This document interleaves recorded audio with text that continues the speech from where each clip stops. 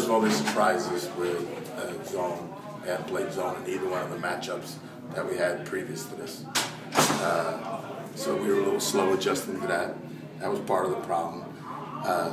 Rob getting off in the first quarter, that's another problem. and thought Maul Hilton brought a lot of energy to us when he came in the ball game and seemed to get us a little more energized. And Jelani had a little rough start in the first quarter, trying to find a shot a little bit. And so you multiply that, 3 times, 3 different things happening, we get off to a slow start.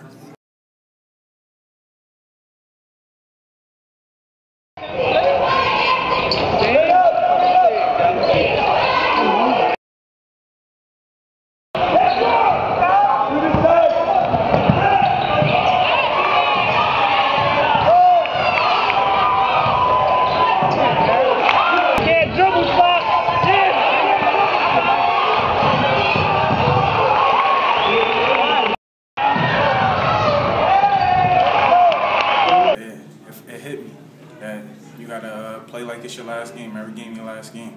And I just know that we needed a spark. The game was too close, and just had to handle business. They're an incredible team. You don't win 25 games in a high school season without being very good. And that's not to degrade my kids or anything like that. I thought we battled with them. But maybe they're a little more athletic than us and something like that. But